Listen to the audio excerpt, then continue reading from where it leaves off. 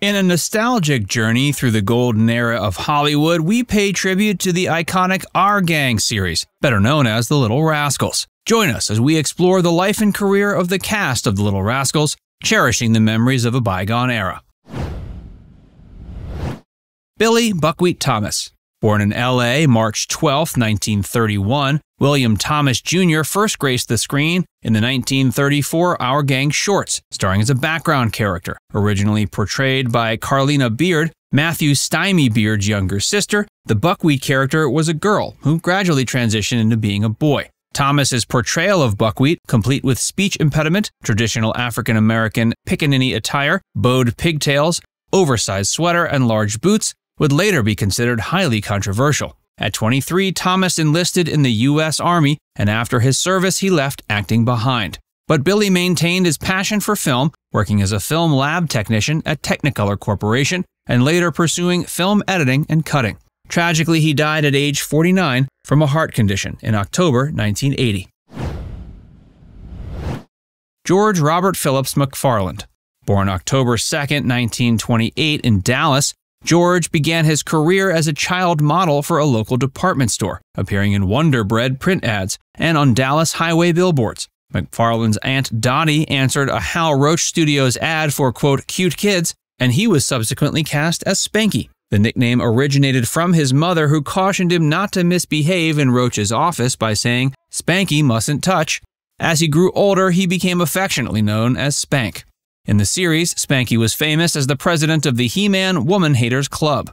At 24, McFarland exited show business and joined the U.S. Air Force. Struggling to break free from the Spanky stereotype, he worked various jobs at a soft drink plant, hamburger stand, and popsicle factory.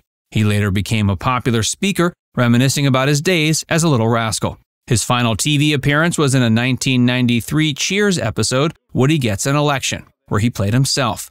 He died of a heart attack in June of that year, aged 64. Matthew Stymie Beard. Born in L.A. on January 1, 1925, Matthew Beard Jr. began his acting career as an infant, appearing in numerous films before landing the role of Stymie. Initially named Hercules, director Robert McGowan rechristened the character Stymie, inspired by young Beard's curious explorations around the studio. Sporting a bald head and an oversized derby hat, Stymie became a memorable character. The hat was a gift from comedian Stan Laurel, who had worked with Our Gang creator Hal Roach. After leaving the series at age 10, Beard secured a few minor roles in films like The Return of Frank James and Captain Blood, alongside fellow child star and Our Gang alum Jackie Cooper. He retired from acting during high school. Tragically, Beard later developed a heroin addiction, but he managed to turn his life around, and after rehabilitation made guest appearances on Sanford & Son, The Jeffersons, and had a recurring role on Good Times as Monty. In 1978, he featured in the Buddy Holly Story, wearing his iconic bowler hat. Beard remained sober, giving lectures on drug abuse awareness. Sadly, he suffered a stroke on January 3, 1981, and sustained head injuries after falling down a flight of stairs. He passed away from pneumonia 5 days later at age 56. Billie Froggy Laughlin. Born in San Gabriel, California, July 5, 1932, William Robert Laughlin found fame at just 8 years old when he joined Our Gang in 1940. Laughlin's character, Froggy, was characterized by his peculiar frog-like voice, which Laughlin himself produced. After Our Gang ended production in 1944, Laughlin appeared in Johnny Doesn't Live Here Anymore before leaving show business to enjoy his adolescence. Tragically, while delivering newspapers on the back of a scooter gifted by his parents just 2 weeks prior, he was struck by a speeding truck near his La Puente, California home. He passed away August 31, 1948, at age 16, making him the youngest Our Gang actor to die. Eugene Porky Lee. Born October 25, 1933 in Fort Worth, Texas, Eugene Lee and his family made their way to Culver City, California. Hal Roach noticed the striking resemblance between the 18-month toddler and Our Gang star Spanky McFarland, who also hailed from Texas. Consequently, Lee joined the cast as Spanky's younger brother, earning the nickname Porky. But by early 1939, a growth spurt made 5-year-old Lee taller than the 10-year-old McFarland, leading to his replacement by Mickey Gubitosi, who later became known as Robert Blake. Lee quit the entertainment business and became a teacher at Broomfield High School in Colorado. He changed his name to Gordon Lee, which was the name of his favorite Our Gang director, Gordon Douglas, to get away from his acting past. He died of lung and brain cancer October 16, 2005 at age 71. Mickey Gubitosi. Born Michael James Gubitosi, September 18, 1933, in Nutley, New Jersey, Robert Blake and his siblings joined their parents in a song and dance act called The Three Little Hillbillies in 1936. The family relocated to Los Angeles in 1938, where the children began working as movie extras. At 9 years old, Blake replaced Porky in the Little Rascals as Mickey, eventually becoming Spanky's best friend and the group's leader. Despite his Italian heritage, adult roles often saw Robert Blake cast as a Native American or Latino character.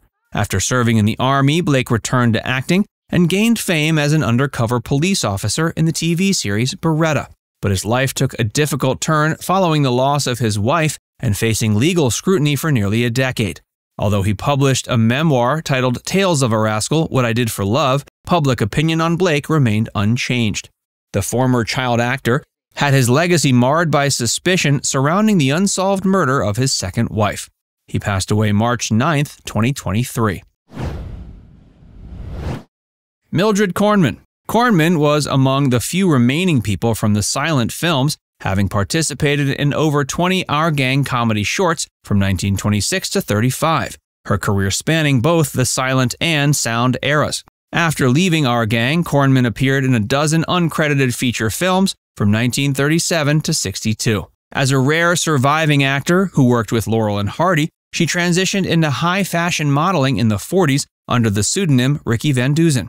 She graced the covers of prestigious magazines like Bazaar and Vogue and posed for renowned photographers like Irving Penn. Over the years, she attended numerous fan conventions where she was a popular guest. She passed away at age 97, as reported by her longtime friend Robert Satterfield. Jerry Tucker. Born Jerome Harold Schatz in Chicago, Tucker's German-Jewish surname was changed for his acting career. He first showed up in the Our Gang short Shiver My Timbers in 1931. Subsequently, he was in many more episodes until he left the show after the 1938 short Three Men in a Tub. Apart from Our Gang, Tucker played a spoiled rich kid in Marie Dressler's film Prosperity and appeared as one of Mother Peep's children in Laurel and Hardy's 1934 feature film Babes in Toyland. He also starred alongside Shirley Temple in Captain January in 1936, portraying a know-it-all boy who forgets his test answers. Tucker served in the U.S. Navy during World War II and the Korean War, stationed aboard the USS Sigsbee. He sustained an injury that left him with a limp when his ship was hit by a Japanese kamikaze during World War II. Tucker died of natural causes November 23, 2016, at the Long Island State Veterans Home in Stony Brook, New York, at age 91. Darla Hood. Born November 8, 1931 in Oklahoma, Darla was introduced to singing and dancing by her mother at a young age. For her third birthday, they traveled to New York to pursue fame in the arts. Hal Roach Studios casting director Joe Rivkin cast her as Darla in the Our Gang shorts. She's best remembered for her flirtatious demeanor, as she was often the object of affection for Alfalfa, Butch, and Waldo. She had an appendectomy while planning a 1980 Little Rascals reunion, but on June 13, 1979, she died of heart failure at age 47. Carl Alfalfa Switzer. Born August 7, 1927 in Paris, Illinois, Carl Dean Switzer and his brother Harold gained local fame for their musical talents. In 1934, the Switzers visited California to see family and took a tour of Hal Roach Studios, where The Little Rascals was filmed.